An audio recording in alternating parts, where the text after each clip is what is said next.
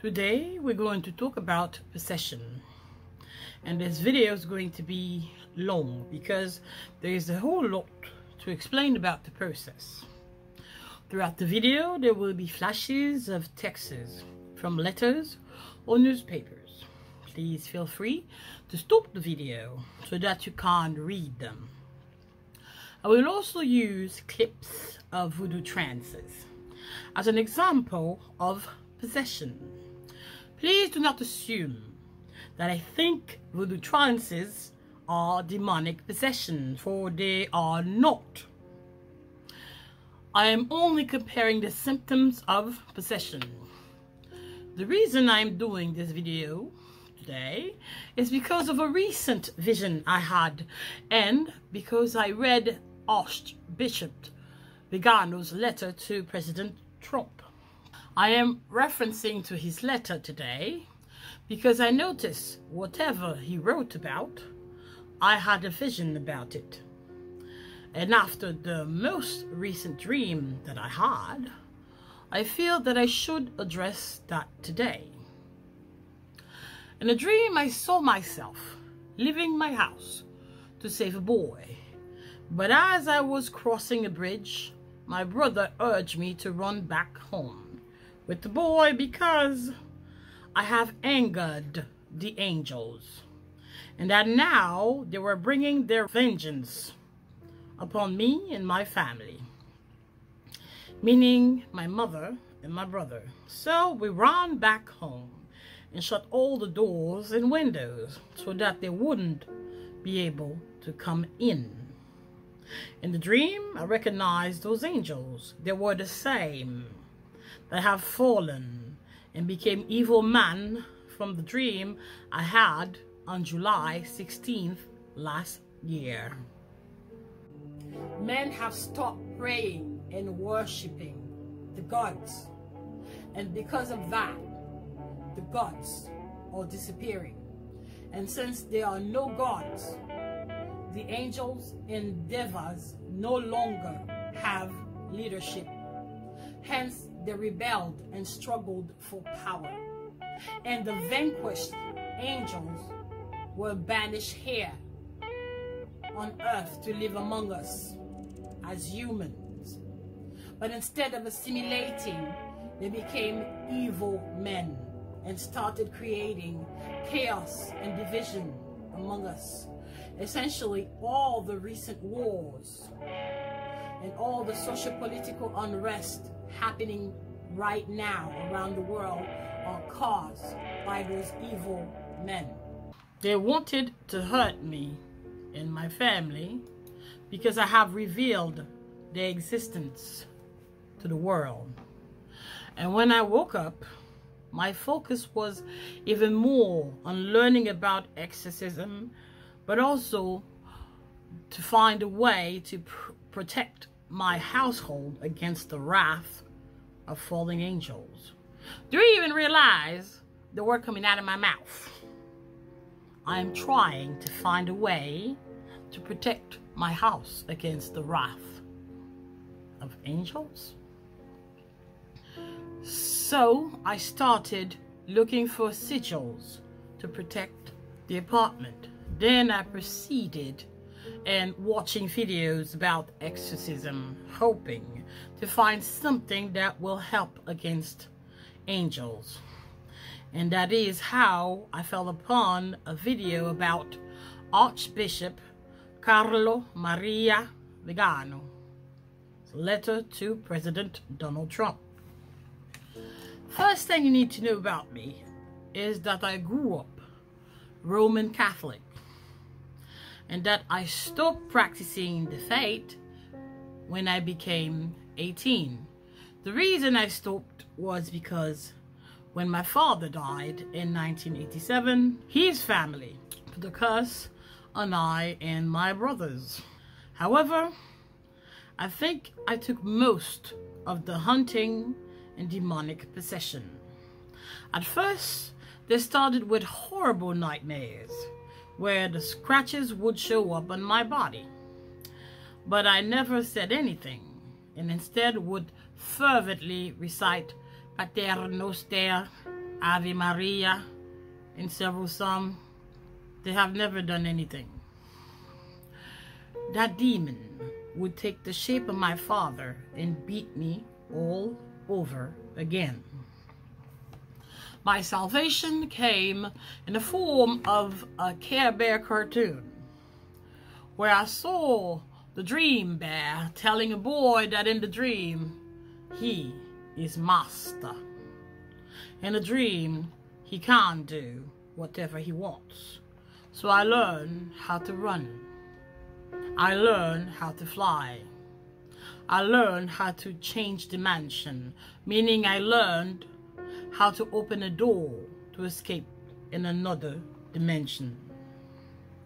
Some days I seriously thought about killing myself because the persecution got worse.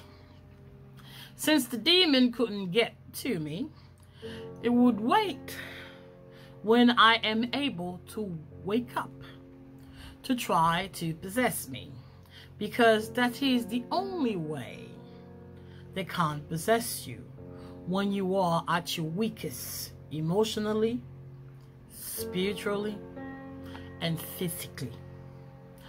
When the demon would get to me, I would try to wake myself up. And as I tried to do that, that is when it attacked. Because when you're getting in your body, you cannot do anything. And you are extremely vulnerable. That is when it can possess you. That's why in the movie, Emily Rose said that she couldn't move. It was because she wasn't completely in her body. And that is when the demon can do whatever it wants to you unless you wake up.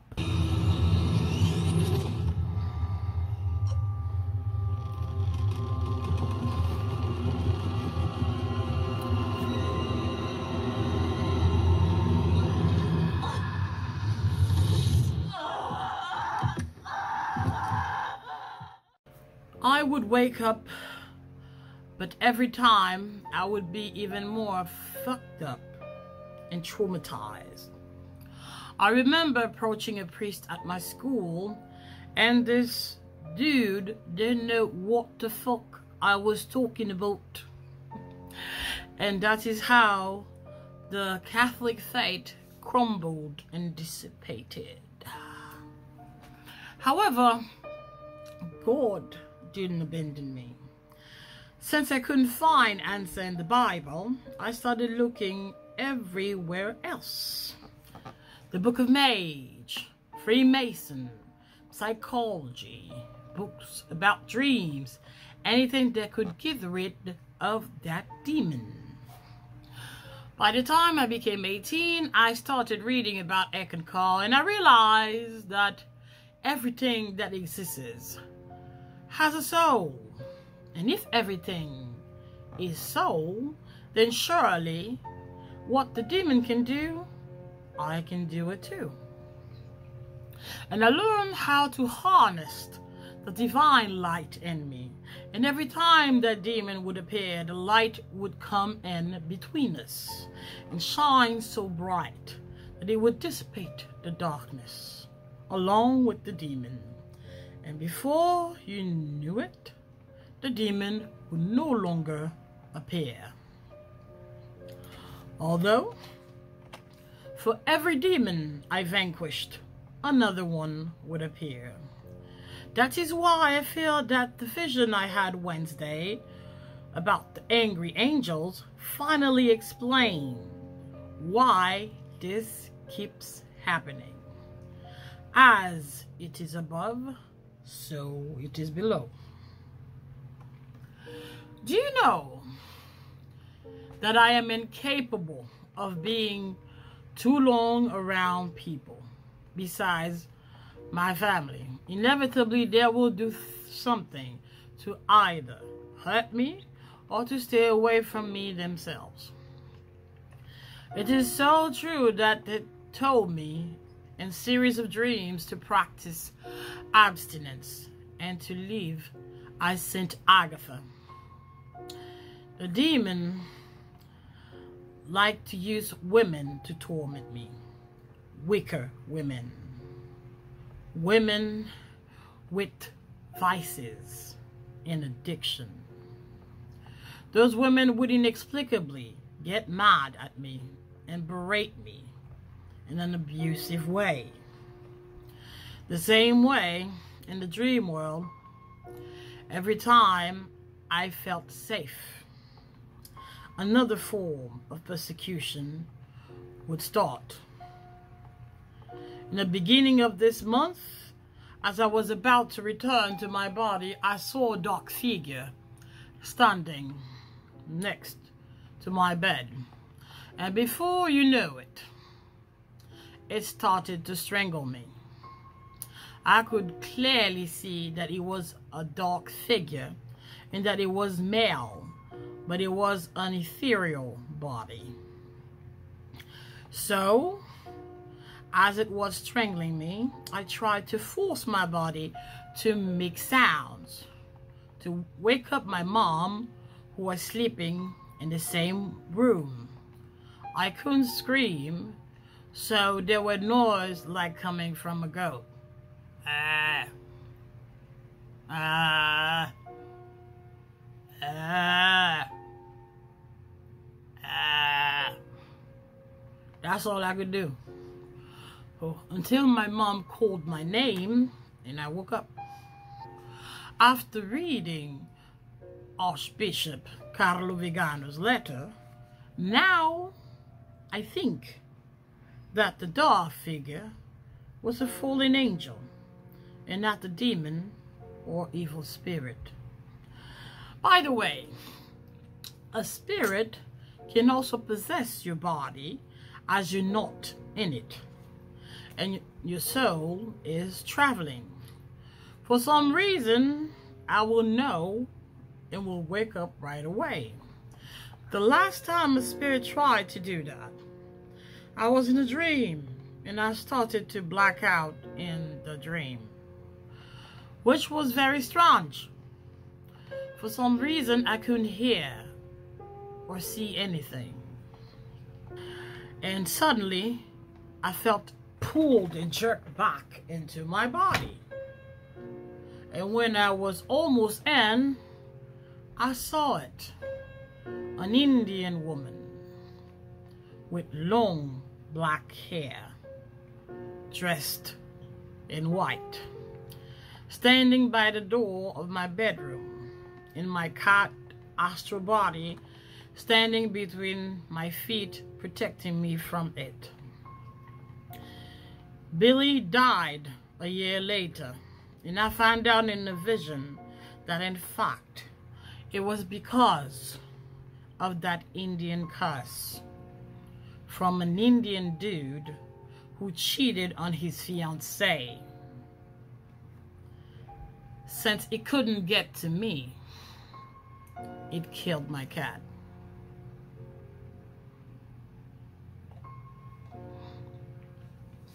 I feel the mistake we make is that we have an erroneous representation of what God is, because most Western religion roots are Abrahamic, meaning it's either left or right, up or down, white or black. It is or it is not. When it doesn't work like that, existence is not like that. And when I say existence, I don't only mean God, but also the existence of its creation. Christianity, Islam, and Judaism, or the Abrahamic religions, always focus their teachings on the salvation of our soul. Okay, from what? Because now our enemy is not only the devil, but also demons and fallen angels. You can say that fallen angels are the same as demons, but they are not. Angels are much stronger, and the fallen ones are much more dangerous. Are you saving us from hell? Because that can't be either, since black people have been living in hell for 400 years now. We are discriminated, persecuted, murdered, while our countries are oppressed by colonizers. If that isn't hell, then I do not know how else to call it. I do not know how else to call being poor, crippled with debt, being unemployed, and totally incapable of providing for oneself, but living in hell. Hell is right here. Whatever you did wrong, you will pay for it right here. The devil is not what you think it is. That is not the devil. This is Baphomet, the symbol of white magic. That is Baphomet, the symbol of black magic. The devil is not a demon. The devil is not a fallen angel. Lucifer is something completely different.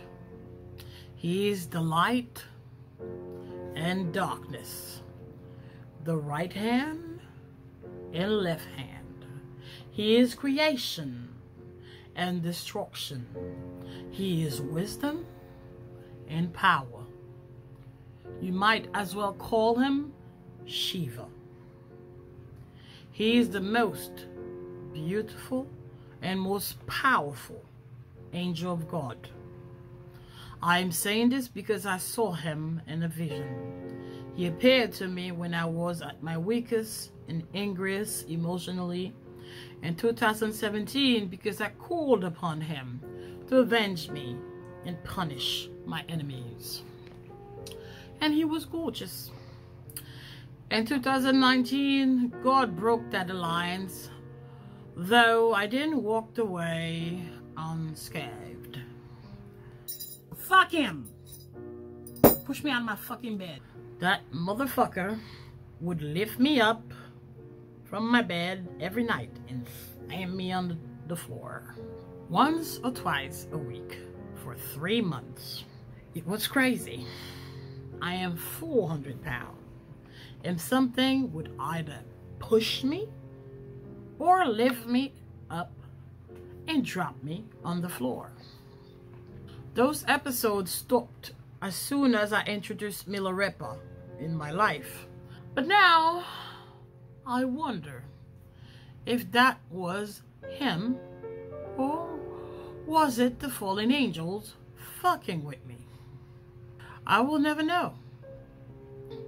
As it is above, so it is below. The same way I attract the negative in people, like bees to honey, I attract demons just the same in the spiritual world. One thing you need to understand about exorcism: the victim needs to believe in what you're doing. If not, it will not work. You cannot do a Christian exorcism on a Muslim. You cannot do an Islamic exorcism on a Jew, because that's not what they believe in. A Christian exorcism will not work on me because I experience God in a different way. God is not a he. God is not a she. God is not some schmuck sitting on a big throne in the sky. That's Elohim and not God. God is existence, meaning God exists and you cannot exist without God. God exists before even time existed. God exists even before you understood the concept of eternity. The only thing I can physically compare God to is dark matter. You can't prove it exists, but you know it does, because that is what moves the multiverse. That is what created the universe along with the galaxies. You can't see it, but you know it's there. It does not speak, it does not think, it only exists. Hence the name existence. So, in 2016, I witnessed a vision of an exorcism. I am normally a person that you cannot scare easily. But what I saw in the dream scared the shit out of me. I wasn't even in the room, but every time the victim would shriek or scream, his roars would make all the walls tremble.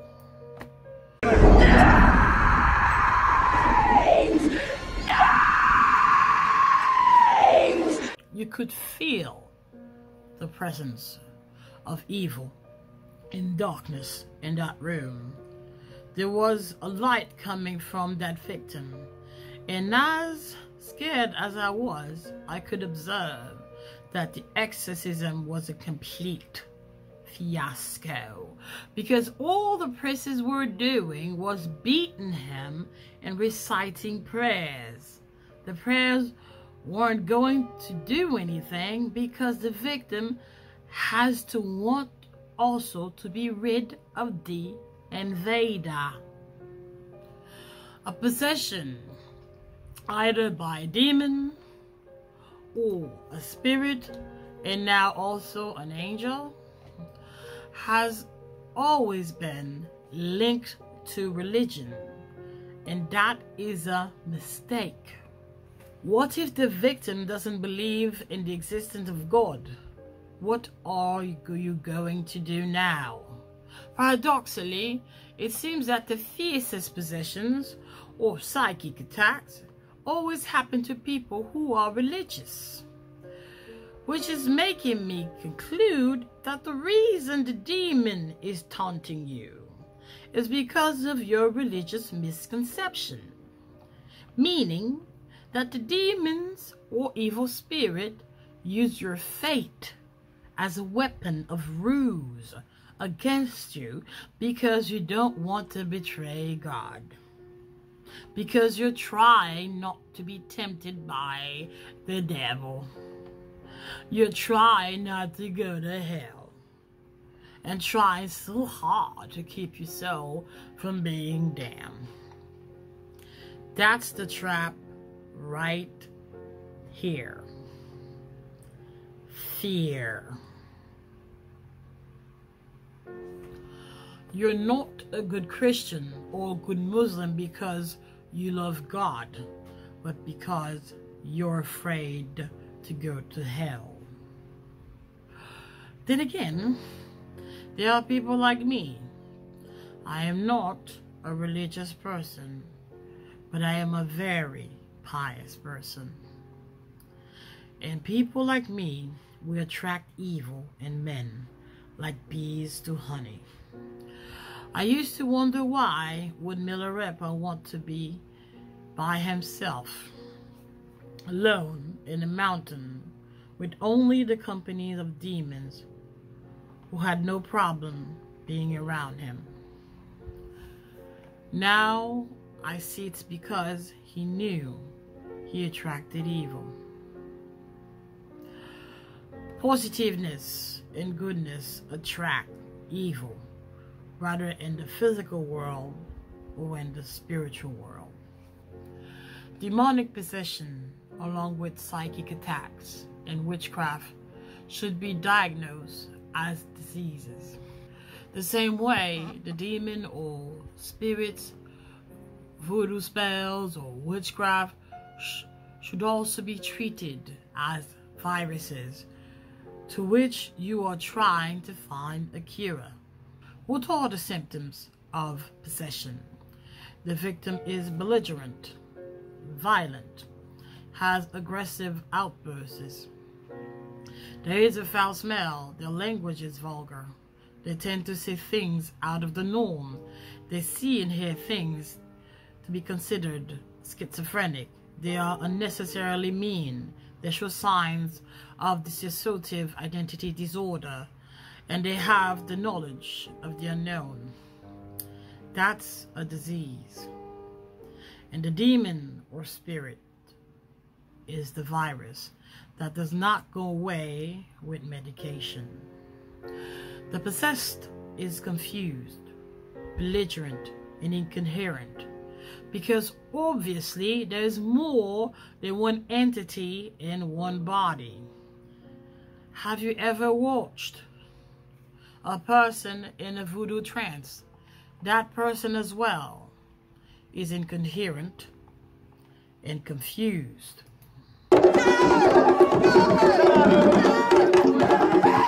So, until you make the victim conquer his or her own fear of damnation, you could have 1,000 priests present, and the exorcism will not work. Even Dr. Richard Gallagher, a famous psychiatrist and aide to exorcism, came to the same conclusion as I did after having the vision. The victim has to want to be saved and willing to fight the demon off. But they cannot do that if they are afraid. What I saw in the vision was constant terror and hopelessness. He was convinced that his soul was damned to hell. So how beating him and screaming prayers at him would have ever done anything to save him? Dr. Gallagher's most famous case was Julia. At the end, Julia didn't want to be saved and preferred her demon. And I can tell you why, Dr. Gallagher. Because you treated her with Jesus instead of focusing on what she truly believes in. Julia's fate was in the devil and not in Christianity.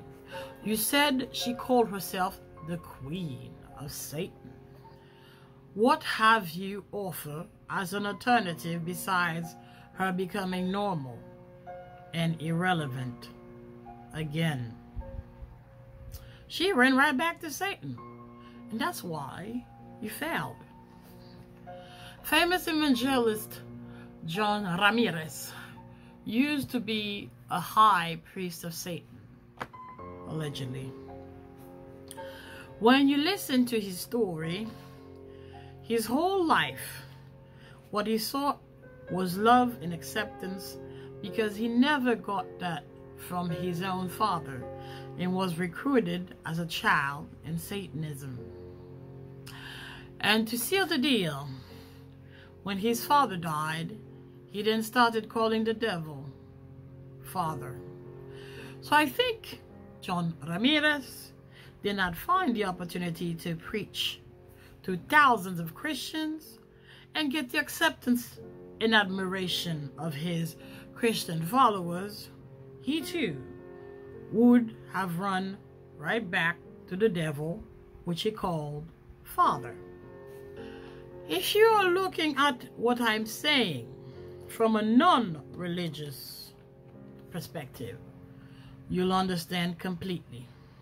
Don't look at the demonic possessions as a fate problem, but as a disease you're trying to understand. A Christian exorcism will not work on a Muslim. A Muslim exorcism will not work on a Jew. And either methods won't work on a person who is non-religious. On that note, I would like to advise you to not invite spirits in session or spiritual rituals or playing with Ouija boards. Demons or angels are not corporal, and because of that, they need us to feed on and to survive. They are not your friend, and that's why they demand contracts and sacrifices, because they need dark energy to nourish. Thank you for watching.